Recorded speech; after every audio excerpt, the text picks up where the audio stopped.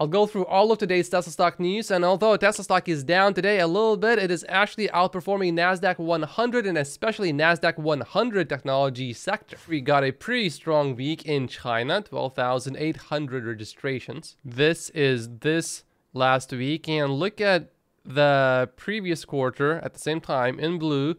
It was close to 5,000 deliveries based on insurance data, but now we are well over 10,000. We are still slightly behind the last quarter in China, but only by a little bit, and if this trend continues, we will be ahead of the previous quarter very soon. If the rumors turn out to be true that Tesla indeed is working on refreshing the Model 3 in China, then these numbers look even more impressive.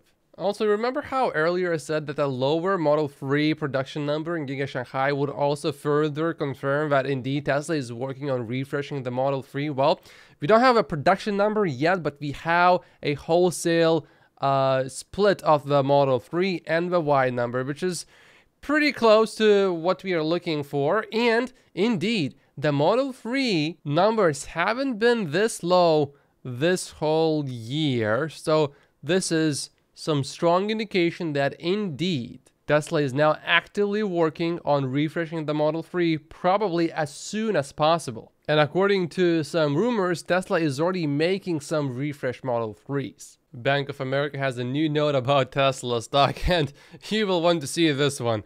We reiterate our neutral rating. We view the company as a trailblazer in the EV market and believe it could be successful as EV demand increases over time. Could be successful. I guess having the world's best-selling vehicle does not count as a success. Tesla Model Y will be the world's best-selling vehicle this year. Tesla's self-funding status and ongoing access to relatively low-cost capital should also help support future growth. That said, there are a number of hurdles, including uncertainty in the broader macro environment, risks to EV demand, growing competition, and management distractions that could persist over the near term. The keyword here is the near term. Especially the concern about the EV demand is certainly only a concern in the near term and not in the long term. In the long term, everyone will eventually basically have an EV. Worrying a lot about current EV demand is a lot like worrying about smartphone adoption back in 2000, let's say 9 or 10, because, you know, we just had a massive crisis. So yeah, that obviously did not stop the smartphone adoption. And even if we have a huge recession in the next few years, let's say, the EV adoption will still continue. I personally love this. Tesla's first third-party app is here, and it's all about fleets. Tesla appears to have quietly rolled out its support for official third-party applications. The first third-party app is Standard Fleet, a fleet management platform that's currently being used by a number of Tesla ride-sharing and EV-sharing companies across the globe. Eventually, Tesla vehicles will support many third-party apps. Before I got a Tesla, I have to say this was one of my biggest concerns. Charging the vehicle when it's raining and being afraid of being electrocuted, but you can see this test right here. Nothing happens. Now, there is a question though, and it's a fair question. What happened to the first few guys that tried this test? Hopefully nothing happened. But they definitely don't pour water on purpose into any electric outlet, including Teslas, just to be safe. In North America, Tesla averages 38 new supercharger posts installed per day this year so far, pretty much. We also have more V4 superchargers being installed. According to JD Power, in the US, 8.5% of all sales in July were EVs. Last year just says it was about 5%, so from 5 to 8.5%, that's more than a 60% increase in just one single year. That's pretty fast growth. Tesla just won a lawsuit in China. Tesla China sued China's Tesla used car and received a compensation ruling. Yeah, I think the main problem is that they used the logo here. This could be something completely else, but you put this logo, which is identical to basically Tesla's actual logo. Yeah, you are clearly infringing here. But even if they didn't use the logo, I think the name is still too similar to Tesla's actual name because this is about cars. This could be a somewhat important tweet from Elon Musk. I think we may have figured out some aspects of AGI. The car has a mind. Not an enormous mind, but a mind nonetheless. Emmett Peppers here has a pretty good point about Tesla's chief financial officer leaving. There are over 10 high-profile Tesla executives at this point. We'd all think is major news if, when they leave. They will all retire, resign, move on at some point. This departure by Zach is sort of an expected surprise. I'm not worried about it and have faith Tesla has a very deep bench. I fully agree with Emmett here. It is really inevitable that we will have more departures, high-profile departures too, but Tesla has a very deep bench. I think we will be just fine. We should pay attention to this. Green got a hand on a hardware 4 computer, and he says, looks like the Model Y hardware 4 infotainment side is somewhat crippled compared to hardware 3 units. Now, I would like to point out that he specifically said infotainment. He did not mention full self-driving, for example, so that's something that we should pay more attention to, but doesn't sound like great news here. But Tesla probably had good reasons to do this. I'd like to learn more about this a little bit later. He continues and says, it has half as much RAM and half as much storage, 8 gigabytes and 128 gigabytes respectively, given current requirements for Steam. That crosses Steam out, even though Steam was never supported officially for Model 3 and Y anyway. This hardware 4 comes from Texas and Fremont, and he again reiterates that he's talking specifically about infotainment. It is also important to remember that Tesla earlier this year during the Investor Day said that they don't really make things cheaper and worse at the same time. If they have to cut costs, they still keep the same functionality, but cut the costs.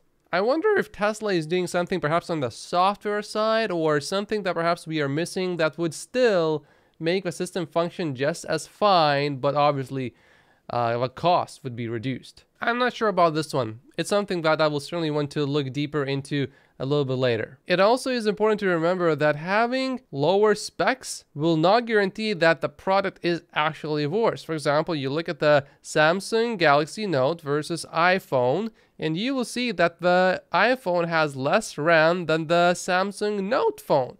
And yet, most people would say that the iPhone is better. You will want to brace yourself for this one. China's overseas shipments dropped by 14.5% in USD terms last month from a year earlier, the worst decline since February 2020. So, it may not be looking good for China. Here's how the numbers compare to expectations. So exports declined by 14.5% instead of 13.2% expected, but imports declined by 12.4% versus 5.6% expected. Sanctions are also certainly not helping China here either. This, of course, could impact Tesla in China, but so far when we look at Tesla's deliveries in July, we don't really see a huge problem there. I think it's mostly because of Tesla working on refreshing the Model 3, but maybe there's some impact too. However, the delivery data that I went over earlier today, just for the last week, looks pretty good in China, so maybe there's not that much impact to Tesla, at least not right now. This was spreading on Twitter, this rumor that these are refreshed Model 3s.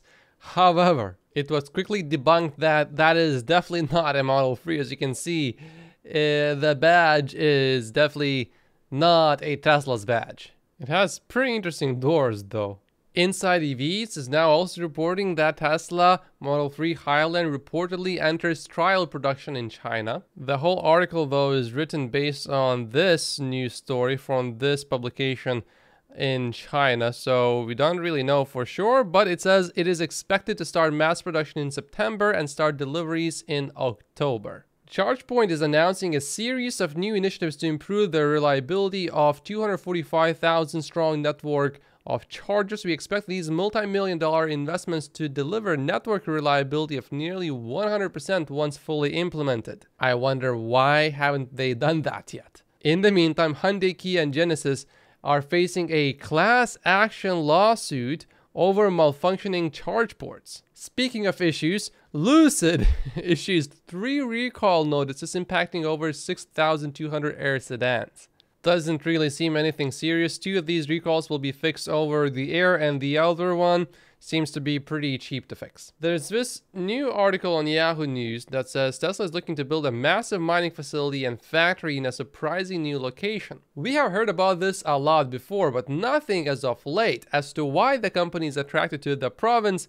In a document Tesla filed with the Ontario government, it states, the competitiveness of Ontario and its ability to attract capital through approvals timeframes that are competitive with other locations while working with the government to identify incentives to further increase the attractiveness of Ontario. Rivian just posted its Q2 earnings and they raised their 2023 production guidance by 2,000 to 52,000 vehicles, and they actually beat earnings per share expectations. They posted minus $1.08 versus $1.41 estimated.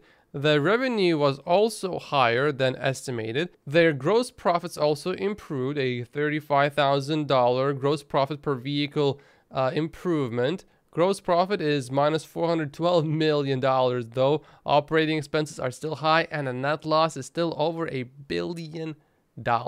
However, right now as I'm recording this, Rivian stock is down about 3% in the after hours. So even though on the surface they did beat expectations, the stock is not taking it well somehow, just like Tesla. I haven't really looked through the earnings report, so maybe there's something hidden in there, but on the surface looks like they beat the expectations, but investors are selling the stock, so I would assume there's something perhaps going on, but I'm not sure.